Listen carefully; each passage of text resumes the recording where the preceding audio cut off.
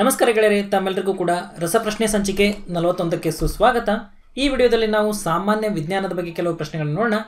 ಇನ್ನು ನೀವೇನಾದರೂ ಈ ಒಂದು ಯೂಟ್ಯೂಬ್ ಚಾನಲ್ಗೆ ಸಬ್ಸ್ಕ್ರೈಬ್ ಆಗದೆ ಹೋಗಿದ್ರೆ ಕೆಳಗಡೆ ಇರುವಂಥ ರೆಡ್ ಸಬ್ಸ್ಕ್ರೈಬ್ ಬಟನ್ ಮೇಲೆ ಕ್ಲಿಕ್ ಮಾಡಿ ಮತ್ತು ಪಕ್ಕದಲ್ಲೇ ಇರುವಂಥ ಬೆಲ್ ಐಕನ್ ಮೇಲೆ ಕ್ಲಿಕ್ ಮಾಡಿ. ಅಂದಾಗ ನಾವು ಯಾವುದೇ ಒಂದು ಹೊಸ ವಿಡಿಯೋ ಹಾಕಿದಾಗ ನಿಮಗೆ ನೋಟಿಫಿಕೇಶನ್ ಬರುತ್ತದೆ.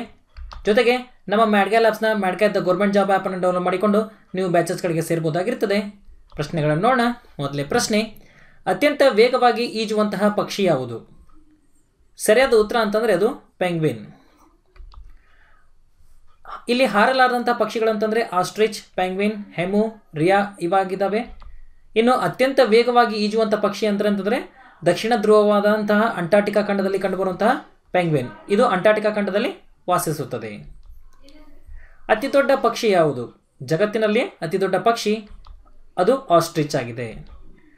ಆಸ್ಟ್ರಿಚ್ ಅಥವಾ ಉಷ್ಟ್ರ ಪಕ್ಷಿ ಅಂತ ನಾವು ಇದನ್ನು ಕರಿತೀವಿ. ಇದು ಸುಮಾರು 7.4 ಮೀಟರ್ ಎತ್ತರ ಬೆಳೀತದೆ ಹಾಗೂ ಸುಮಾರು 140 kg ತೂಕವನ್ನು ತೂಗ್ತದೆ. ಆದ್ದರಿಂದ ಇದನ್ನು ಅತಿ ದೊಡ್ಡ ಪಕ್ಷಿ ಅಂತೇಳಿ ಹೇಳಲಾಗ್ತದೆ. ಆಸ್ಟ್ರಿಚ್ ಗಂಟೆಗೆ 60 ಕಿಲೋಮೀಟರ್ ವೇಗದಲ್ಲಿ ಓಡುವಂಥ ಸಾಮರ್ಥ್ಯವನ್ನು ಹೊಂದಿದೆ, ಆದರೆ ಇದು ಹಾರುವುದಿಲ್ಲ.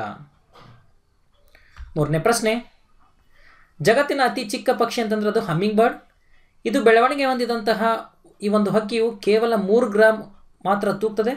ಈ ಪಕ್ಷಿಯು ಒಂದು ಸೆಕೆಂಡಿಗೆ 12ರಿಂದ 90 ಬಾರಿ ರೆಕ್ಕೆಯನ್ನು ಬಡಿಯುತ್ತದೆ. ಮೂರನೇ ಪ್ರಶ್ನೆ, ಹಾವು ಪೊರೆ ಬಿಡುವುದನ್ನು ಏನೆಂದು ಕರೆಯುತ್ತಾರೆ? ಸರಿಯಾದ ಉತ್ತರ ಅಂತಂದರೆ ಅದು ಮೌಲ್ಡಿಂಗ್. ಹಾವು ಪೊರೆ ಬಿಡುವುದನ್ನು ಮೌಲ್ಡಿಂಗ್ ಅಂತೇಳಿ ಕರೀತಾರೆ. ಹೀಗೆ ಪೊರೆ ಬಿಡುವಾಗ ಹಾವು ತನ್ನ ಹಳೆಯ ಚರ್ಮವನ್ನು ಹೊರಹಾಕುವ ಕ್ರಿಯೆ ಆಗಿದೆ. ಹಾವುಗಳು ಒರಟಾದ ಪ್ರದೇಶದಲ್ಲಿ ಉಜ್ಜುವ ಮೂಲಕ ತಮ್ಮ ಪೊರೆಯನ್ನು ಹೊರಹಾಕುತ್ತವೆ. ಇದರ ಮೂಲಕ ಹೊಸ ಚರ್ಮವನ್ನು ಪಡಿತವೆ. ನಾಲ್ಕನೇ ಪ್ರಶ್ನೆ, ಗೂಡು ಕಟ್ಟುವ ಹಾವು ಯಾವುದು? ಆಪ್ಷನ್ಗಳು ಅನೆಕೊಂಡ, ಹೆಬ್ಬಾವು, ಕಾಳಿಂಗ ಸರ್ಪ ಅಥವಾ ಬ್ಲ್ಯಾಕ್ ಮಾಂಬಾ. ಸರಿಯಾದ ಉತ್ತರ ಅಂತಂದ್ರೆ ಅದು ಕಾಳಿಂಗ ಸರ್ಪ. ಗೂಡು ಕಟ್ಟುವ ಹಾವು ಕಾಳಿಂಗ ಸರ್ಪವಾಗಿದೆ. ಕಾಳಿಂಗ ಸರ್ಪ ಗೂಡನ್ನು ಕಟ್ಟಿ ವಾಸ ಮಾಡ್ತದೆ.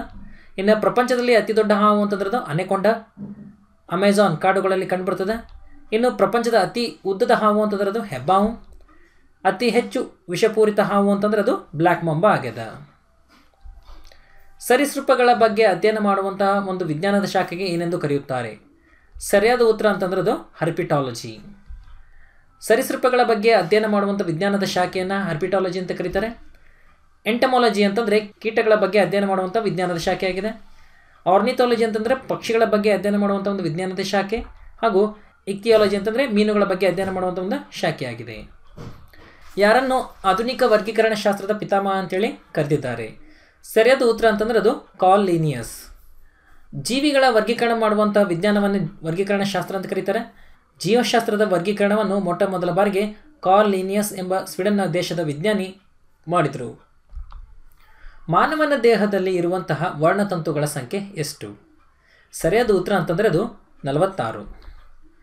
ವರ್ಣತಂತುಗಳು ಗುಣಾಣುಗಳನ್ನು ಒಳಗೊಂಡಿದ್ದು ಅವುಗಳು ಅನುವಂಶೀಯ ವಾಹಕಗಳಾಗಿರ್ತವೆ. ವರ್ಣತಂತುಗಳಲ್ಲಿ ಇರುವಂತಹ ಗುಣಾಣುಗಳು DNA ಮತ್ತು ಪ್ರೋಟೀನ್ಗಳಿಂದ ಕೂಡಿರ್ತವೆ. ಪ್ರತಿ ಜಾತಿಯ ಪ್ರಾಣಿ ಅಥವಾ ಸಸ್ಯಗಳಲ್ಲಿ ನಿರ್ದಿಷ್ಟ ಸಂಖ್ಯೆಯ ವರ್ಣತಂತುಗಳನ್ನು ನಾವು ಕಾಣ್ಬೋದಾಗಿರ್ತದೆ. 8ನೇ ಪ್ರಶ್ನೆ, ಈ ಕೆಳಗಿನ ಯಾವುದನ್ನು ಸಸ್ಯ ಜೀವಕೋಶದ ಅಡುಗೆ ಮನೆ ಅಂತೇಳಿ ಕರೆಯಲಾಗ್ತದೆ? ಸರಿಯಾದ ಉತ್ತರ ಅಂತಂದ್ರೆ ಅದು ಆಪ್ಷನ್ ಸಿ, ಕ್ಲೋರೋಪ್ಲಾಸ್ಟ್ ಅಥವಾ ಹರಿದ್ರೇಣು ಅಂಥೇಳಿ. ಸಸ್ಯದ ಹಸಿರು ಭಾಗಗಳಲ್ಲಿ ಕ್ಲೋರೋಪ್ಲಾಸ್ಟ್ ಅಥವಾ ಹರಿದ್ರೇಣು ಕಂಡುಬರುತ್ತದೆ. ಈ ಒಂದು ಹರಿದ್ರೇಣುಗಳು ಪತ್ರಹರಿತ ಎಂಬ ವರ್ಣದ್ರವ್ಯವನ್ನು ಹೊಂದಿರುವುದರಿಂದ ದ್ವಿತೀಯ ಸಂಶ್ಲೇಷಣೆ ಕ್ರಿಯೆಗೆ ಇದು ಸಹಕಾರಿಯಾಗಿರುತ್ತದೆ. 9ನೇ ಪ್ರಶ್ನೆ, ಈ ಕೆಳಗಿನವುಗಳಲ್ಲಿ ಯಾವುದನ್ನು ಜೀವಕೋಶದ ಆತ್ಮಹತ್ಯಾ ಸಂಚಿ ಎಂದು ಕರೆಯುತ್ತಾರೆ? ಸರಿಯಾದ ಉತ್ತರ ಅಂತಂದ್ರೆ ಅದು ಲೈಸೋಸೋಮ್ಗಳು. ಲೈಸೋಸೋಮ್ಗಳನ್ನು ಜೀವಕೋಶದ ಆತ್ಮಹತ್ಯಾ ಸಂಚಿ ಅಂತ ಕರೀತಾರೆ. ಇದನ್ನು ಮೊದಲ ಬಾರಿಗೆ ಡುವೆ ಎಂಬುವರು ಇದರ ರಚನೆ ಮತ್ತು ಕಾರ್ಯದ ಬಗ್ಗೆ ವಿವರಿಸಿದರು. ಇವು ಜೀವಕೋಶದಲ್ಲಿ ಅನುಪಯುಕ್ತ ವಸ್ತುಗಳನ್ನು ಕರಗಿಸುವುದರಿಂದ ಇದನ್ನು ಜೀವಕೋಶದ ಆತ್ಮಹತ್ಯಾ ಸಂಚಿ ಅಂತೇಳಿ ಕರೀತಾರೆ. ಯಾವುದನ್ನು ಪ್ರೋಟೀನ್ ಕಾರ್ಖಾನೆ ಎಂದು ಕರೆಯುತ್ತಾರೆ? ಸರಿಯಾದ ಉತ್ತರ ಅಂತಂದ್ರೆ ಅದು ರೈಬೋಸೋಮ್ಗಳನ್ನು. ರೈಬೋಸೋಮ್ಗಳನ್ನು ಪ್ರೋಟೀನ್ ಕಾರ್ಖಾನೆ ಅಂತ ಕರೀತಾರೆ. ಇವುಗಳು ಎಂಡೋಪ್ಲಾಸ್ಮಿಕ್ ರೆಟಿಕ್ಯುಲಮ್ಗೆ ಅಂಟಿಕೊಂಡಂತಿರುವ ಕಣರೂಪದ ರಚನೆಗಳಾಗಿರ್ತವೆ. ಇವುಗಳಲ್ಲಿ ಪ್ರೋಟೀನ್ ಸಂಶ್ಲೇಷಣೆ ನಡೆಯುವಂಥ ಒಂದು ಕಾರಣ ಇವುಗಳನ್ನು ಜೀವಕೋಶದ ಪ್ರೋಟೀನ್ ಕಾರ್ಖಾನೆ ಅಂತೇಳಿ ಕರೆಯುತ್ತಾರೆ. ಜೀವಕೋಶದ ಗಾತ್ರವನ್ನು ಅಳೆಯುವಂಥ ಮಾನ ಯಾವುದು? ಸರಿಯಾದ ಉತ್ತರ ಅಂತಂದ್ರದ್ದು ಮೈಕ್ರಾನ್. ಜೀವಕೋಶದ ಗಾತ್ರವನ್ನು ಅಳೆಯಲು ಮೈಕ್ರಾನ್ ಎಂಬ ಮಾನವನ್ನು ಉಪಯೋಗಿಸುತ್ತಾರೆ. 1 ಮೈಕ್ರಾನ್ ಎಂದರೆ 1 ಮಿಲಿಮೀಟರ್ನ 1001 ಭಾಗ ಅಂತೇಳಿ ಹೇಳಲಾಗ್ತದೆ. 1 ಮಿಲಿಮೀಟರ್ನ 1000 ಭಾಗ ಅಂತೇಳಿ ಹೇಳಲಾಗ್ತದೆ. ಯಾರನ್ನು ಸೂಕ್ಷ್ಮ ಜೀವಶಾಸ್ತ್ರದ ಪಿತಾಮಹ ಅಂತೇಳಿ ಕರೆಯುತ್ತಾರೆ? ಸರಿಯಾದ ಉತ್ತರ ಅಂತಂದ್ರೆ ಅದು ಲೆವನ್ ಹುಕ್ಕರನ್ನು. ಡಚ್ ದೇಶದ ಅಟಮನ್ ಲೆವನ್ ಹುಕ್ಕರನ್ನು ಮೊಟ್ಟ ಮೊದಲ ಸೂಕ್ಷ್ಮ ಜೀವಶಾಸ್ತ್ರಜ್ಞ ಅಂತೇಳಿ ಕರೀತಾರೆ. ಹಾಗೂ ಇವರನ್ನು ಸೂಕ್ಷ್ಮ ಜೀವಶಾಸ್ತ್ರದ ಪಿತಾಮಹ ಅಂದರೆ ಫಾದರ್ ಆಫ್ ಮೈಕ್ರೋಬಯಾಲಜಿ ಅಂತೇಳಿ ಕರೀತಾರೆ. ಆಹಾರದ ಪಿಷ್ಟ ಪದಾರ್ಥದಲ್ಲಿರುವ ಪ್ರಧಾನವಾದ ಶಕ್ತಿ ಘಟಕ ಯಾವುದು? ಸರಿಯಾದ ಉತ್ತರ ಅಂತಂದರೆ ಅದು ಕಾರ್ಬೋಹೈಡ್ರೇಟ್ಗಳು.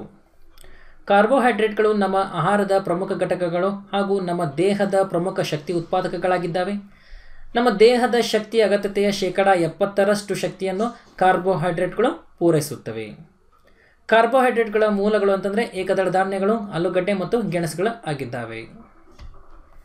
ಆರ್ಕಿಯಾ ಪೈರಿಕ್ಸ್ ಈ ಕೆಳಕಂಡವುಗಳ ನಡುವಿನ ಸಂಪರ್ಕ ಕೊಂಡಿಗೆ ಆಧಾರವಾಗಿವೆ. ಅವುಗಳಂತಂದರೆ ಅವು ಉರಗಗಳು ಮತ್ತು ಸಸ್ತನಿಗಳು, ಉಭಯವಾಸಿಗಳು ಮತ್ತು ಉರಗಗಳು ಮತ್ತು ಪಕ್ಷಿಗಳು ಮತ್ತು ಸಸ್ತನಿಗಳು. ಇವುಗಳಲ್ಲಿ ಸರಿಯಾದ ಉತ್ತರ ಅಂತಂದರೆ ಅದು ಆಪ್ಷನ್ ಡಿ, ಪಕ್ಷಿಗಳು ಮತ್ತು ಸಸ್ತನಿಗಳು. ಆರ್ಕಿಯಾ ಪೈರಿಕ್ಸ್ ಮೊದಲ ಪಳೆಯುಳಿಕೆಯ ಒಂದು ಪಕ್ಷಿಯಾಗಿದೆ. ಇದು ಉರಗ ಅಂದರೆ ಸರೀಸೃಪಗಳ ವರ್ಗಕ್ಕೆ ಸೇರಿದಂಥ ಡೈನೋಸಾರುಗಳು ಹಾಗೂ ಪಕ್ಷಿಗಳ ಎರಡರ ಲಕ್ಷಣಗಳನ್ನು ಒಳಗೊಂಡಿದ್ದಂತಹ ಪಳೆಯುಳಿಕೆ ಜೀವಿಯಾಗಿತ್ತು.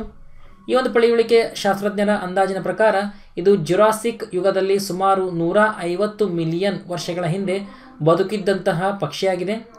ಇದು ಉರಗಗಳು ಮತ್ತು ಪಕ್ಷಿಗಳೆರಡರ ಲಕ್ಷಣಗಳನ್ನು ಒಳಗೊಂಡಿದ್ದರಿಂದ ಇದನ್ನು ಅವೆರಡರ ನಡುವಿನ ಸಂಪರ್ಕ ಕೊಂಡಿ ಅಂತೇಳಿ ಕರೆಯಲಾಗ್ತದೆ.